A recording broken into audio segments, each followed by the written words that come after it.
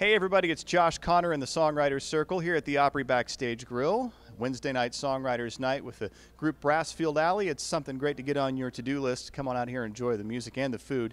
Hit songwriter Jon Nite is in the Songwriters Circle tonight. How are you and what have you been up to, John?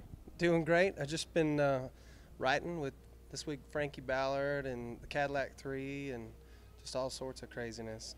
Writing songs. I had a #1 party this week, so for the song We Were Us with Keith Urban and Miranda Lambert. So it's been a crazy week. Well, we've had a chance to hear your material here on almost a weekly basis with Brassfield Aly's Cheap Shades. Great song. Tell us a little bit about that.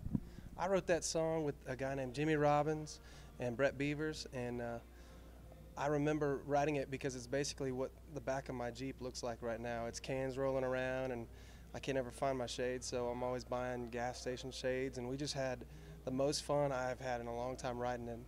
And then I heard they were going to cut it, and I was freaked out. And I've heard it on XM in Albuquerque, New Mexico, and in Amarillo, Texas, and here. So it's been pretty cool to just kind of see it rolling and going well. Had quite a few big songs this year. Tell us a little bit about Beachin'. Man, it has been.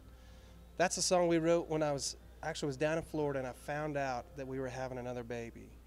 And I got back to town, and I couldn't think of anything but the beach. And so we were sitting around trying to write anything but that, me and Jaron and a guy named Jaron from Cadillac 3, a guy named Jimmy Robbins, and we wrote that song. And we just knew it was special the first day. It was fun. It was easy to listen to. And we actually popped a beer can, and it became part of the actual track. So it's just one of those fun songs, and Jake just nailed it, Jake and Joey Moy. And then some crazy stuff like T-Pain's on a version of it now, and it's taken on a life of its own. And it's a song with legs, as we say. Yeah, they said it went platinum, and you know, that's pretty fun for a beach song. We were drinking leftover beach beer. Well, congratulations on all your success, and tell us your words of song wisdom for those up-and-coming writers that are out there. I tell you what, I've had a couple songs that I've written that I thought the day I was writing them, no one will ever cut this. And I just went ahead and wrote them because they were true to me and they felt good.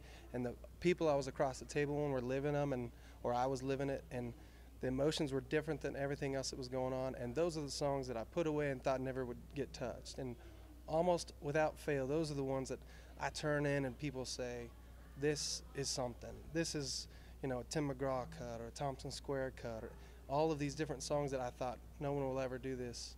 They've done it. So I would just follow those, because if you're different, people are going to notice. So that's worked for me.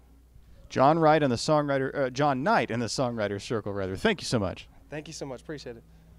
Remember, you can find out more about songwriting. You can see other interviews from hit songwriters, and you can join the conversation too. It's online for you right now at joshconnorinthesongwritercircle.com. See you there.